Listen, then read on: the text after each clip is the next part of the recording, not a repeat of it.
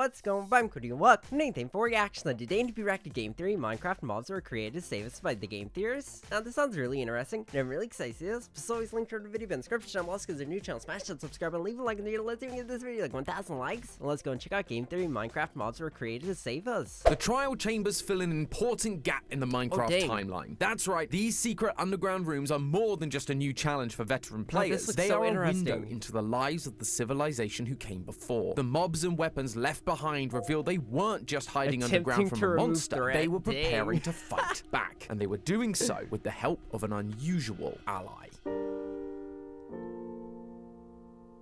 Hello Internet, welcome to Game Theory, the show that's always up for a challenge. And Mojang definitely heard that call because they've just released a new update and it is called the Tricky Trials. This update is designed to seriously test your mettle, introducing a new structure called the Trial Chambers, filled with spawners that continue to spout enemies until the trial ends. It's a nice new challenge for long-time players, especially since the last major challenge was the Warden. This actually looks really amazing. It almost looks like Minecraft dungeons or something like that. That is so incredible. Now that's basically just become a plaything rather than a threat. Jeez, I got a picture. You're not scary, are you? But of course, that's not the only thing this update offers. These chambers are filled to the brim with the stuff that we theorists love. Bruh, that is so creepy. Oh my goodness. Also really interesting as well. We've got brand new mobs like the Bogged and the Breeze. We've got new enchantments, sherds, and armor trims. We've even got new offensive weapons like the Wind Charge and the Mace, which make a devastating combo if mastered. But the main reason this place stood out to me was because you can only find the trial chambers underground between levels Y-20 and Y-40. And with that, we have our second key word. You know, when we hear the words underground and structure, that can only mean one thing: ancient builders. The original race of builders who summoned the Wither and fled underground to escape its wrath. One update at a time, we have been slowly getting more clarity on who these guys were and what their story is. But we've never really known much about what life was like for them after they fled underground until this update, because it turns out redstone contraptions and mysterious portals weren't their only solution to the— I feel like this is about to get really interesting as well, like all the lore, which I so love. Dude, let's do this. Current problem. Nor were the ancient builders the only ones who decided to take matters into their own hands. There was another group who formed an alliance with the ancient builders, and the proof for all of this was right under our noses the whole time. So grab your trial keys, theorists, because we are going to unlock the secrets hidden in the Tricky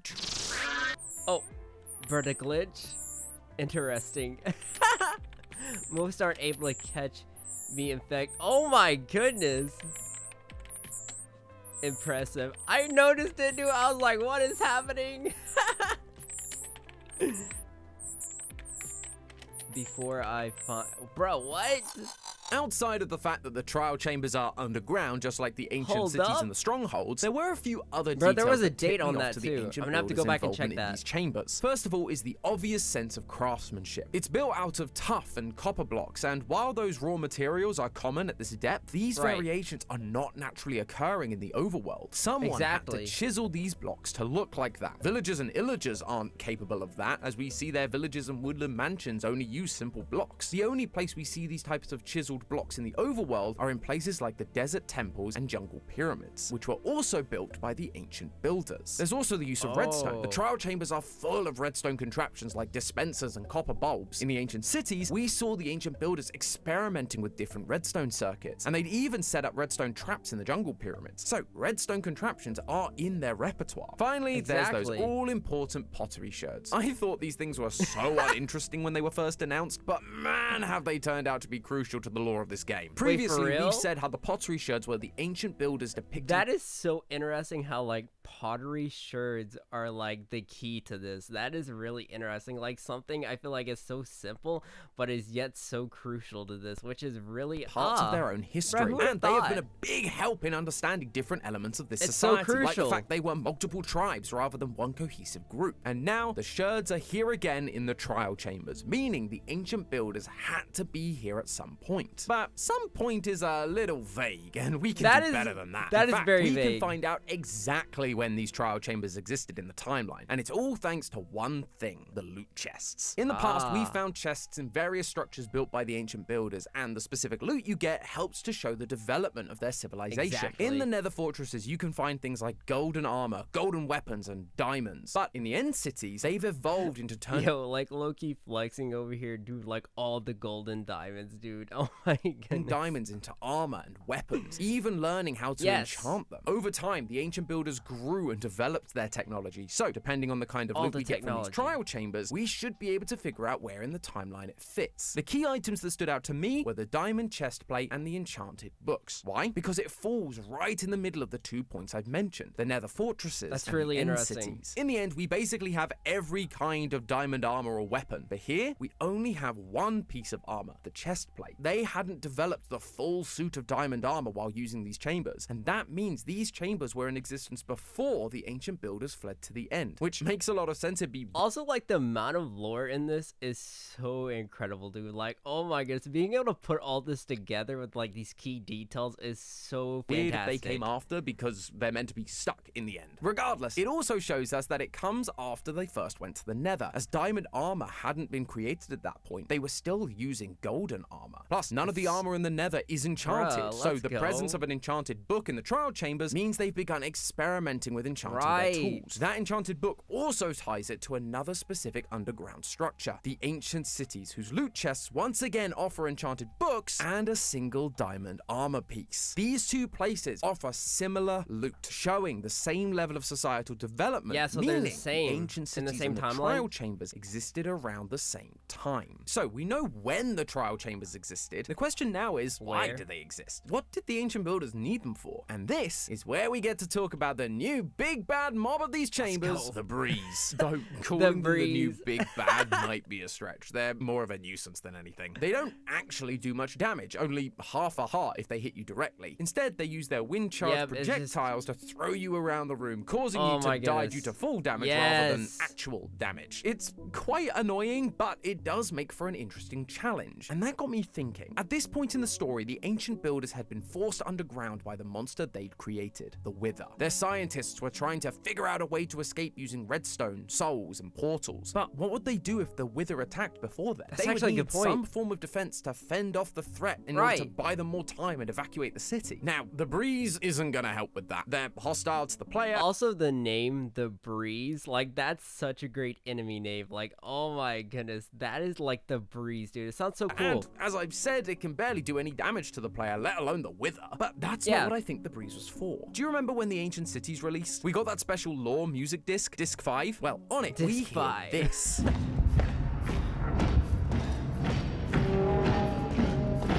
Sound of an army marching into battle. That was the defense the ancient builders had in mind. However, you don't just gain an army overnight. You have to train people, and to do that, you would need to put them through a bunch of exercises or trials. This is where the Breeze comes in. It wasn't there to fight off the Wither. It was brought in to train potential soldiers to fight the Wither. Just like the Wither, the Breeze shoots projectiles at them, sending them flying. You can't shoot the Breeze with arrows either, just like how the Wither's second phase is immune to all projectiles. The Breeze was the perfect practice dummy for their fight against the Wither, and they could practice all of this without actually taking too much physical damage or dying. This is why they built the trial chambers. Potential soldiers could go in again and again, learning and improving each time in order that they could protect their underground cities from the Wither. And it was all thanks to the Breeze having a very similar... It's almost like the game Hades, where every time you, like, don't make it, it's like you're learning stuff, and it's just like you keep progressing, keep getting better. I feel like that's the same type fighting of thing. style with none of the destruction. Though this wasn't just luck on their part. It would be too much of a coincidence for them to just find a mob that happens to do little to no damage and happens to have similar abilities to their #1 enemy. No, the Breeze wasn't just found like this. It was designed to be this way by the ancient builders. See, the Breeze doesn't actually spawn naturally in Minecraft. It only comes from the spawners found in the trial chambers. And in Minecraft Legends, we play as the ancient builders who are shown to be able to make spawners. The Minecraft builders understood how spawners worked and how to use them to create life. They could just make a mob to help them in this situation, except everything they made in the game wasn't new. They were golems or mobs that had existed prior thanks to the godlike beings who looked over the land. Sure, the ancient builders can make spawners, but that doesn't mean they could just make a new mob using them, right? Wrong. Because we have an example of them doing exactly that. And it's with a mob that bears a striking resemblance to the breeze. While the breeze appears to have a complex design, when you break it down, it's actually quite simple. It's an elemental mob made of rods with a cube head, and it can shoot projectiles. That is identical to what we see from a mob we find in the Nether, the Blaze. An elemental mob made of rods with a cube head, and it can shoot projectiles. Wait, so now we have the breeze and the blaze, dude. These names are so incredible. Actually had requests to do an episode on these guys, but we never really saw the point because their lore is basically spelled out for us in the Minecraft mob bestiary. But for this video, it does give us some interesting insight. Quote, the blaze does not spontaneously exist in the Nether. Rather, it is conjured into existence by a spawner. Just like the breeze, blaze also don't spawn naturally. They can only be summoned by a spawner, and those spawners only exist inside Nether fortresses, structures we believe to have also been created by the ancient builders long ago. The ancient builders are well versed in creating these new mobs for whatever they need at that point in time. In the Nether, it was likely a way to farm blaze rods for the potions we see them experimenting with on the pottery sherds. Now, they're just doing the same thing again, creating a new elemental mob that is designed to test their toughest soldiers and prepare them for battle. There's just one block-sized hole in my perfect theory build. While this proves the ancient builders' ability to not only create spawners, but new mobs from those spawners, you can't just make something out of nothing. To make spawners in Minecraft Legends, you need two things. I actually haven't played Minecraft Legends. Let me know in the comments, is it like any good, dude? I feel like it looks fantastic, but oh my goodness. The magical stones I have to play so many games. And are the essence of life itself in this world, and the material the specific creature you're conjuring is made from. Wood for plank golems, stone for cobblestone golems, you get the picture. Now, I suspect the blaze would be easy to make in this way, as we can see from Legends that the piglins have access to blaze rods. They are a resource that exists in the Nether even before the blaze come into existence. So just mix some lapis and some blaze rods and boom, you've got yourself a blaze spawn. The trouble is, you need to do something similar in order to create the breeze. There is a new item called the breeze rod, but it is only obtainable by defeating the breeze, which only exists in the spawners that need the breeze rods to be made. But without breeze, how do you get the breeze rods to make the breeze so that you can get the breeze rods to make the This is getting so like intense, dude. Like there's so many things that need to happen, dude, like in a specific order, dude. What? Breeze so that you can get the breeze rods.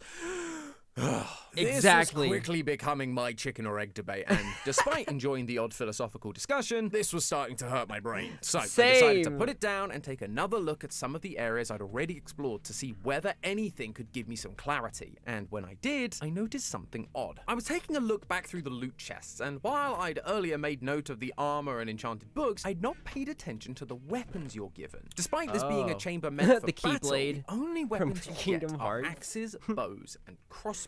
Not only that'd be is a great crossbow going to crossover, I be feel pretty like. useless against the breeze, but we've never had crossbows appear as loot in the chests left by the ancient builders before. This game is pretty consistent with the type of loot you get. Usually the ancient builder chests include pickaxes, shovels, swords, all things they used for mining, building, and fighting. But not once do these chests contain crossbows. So why would these weapons suddenly be in the ancient builder item chests? Exactly. Simple. Because the ancient builders weren't the only ones making the trial chambers. They had help. If you're wanting to kick your trial up a notch, you can turn the next trial. Bruh, this just got like extra interesting, dude. Like adding another layer on top of that. Oh my goodness, dude. Like the amount of lore is insane. Into an ominous trial, which spawn harder mobs with more armor and offer better rewards, like higher level enchantment or diamond blocks. But what's interesting is the way that these harder trials are triggered. It happens by drinking an ominous bottle, which is a new item like you some type receive of by elixir? beating the trial chambers. But it can also be dropped when you kill an illager captain. Before this update, killing an illager captain would immediately curse you. But now, instead of cursing you, the illager will just drop up an ominous bottle that will allow you to become cursed once you've consumed it. With this curse, you can trigger raids, or you can trigger an ominous trial. If the Illagers carry these potions, which give you the same curse that historically was given to you naturally by them, then it would stand to reason that these potions have been made by the Illagers, meaning the ancient builders were using Illager magic in the trial chambers. And no, this wasn't just the ancient builders killing the Illagers and stealing their stuff. Not only did the Illagers continue to idolize them after they're gone, which I'm not sure they do if the builders had killed a bunch of them, but if you take a look at the ancient cities, you'll find one structure that isn't like the others. One that is made up of dark oak instead of deep slate. One that looks suspiciously like a pillager outpost. The Illagers didn't just help. This is getting like extra dark as well. Like, dang, I was not expecting this. This is them build the chambers. The amount of interesting knowledge alongside them, working and learning together, trying is desperately to figure out how to solve the problem of the Wither. We've known for a while that the Illagers have been following and worshipping the works of the ancient builders. They learned how to fight from them in Minecraft Legends, and since then they would try and do as they did, recreating their maps, beds, it looks fantastic though. From wool. But throughout all of this, we've always pictured them as watching from a distance, hearing the stories, but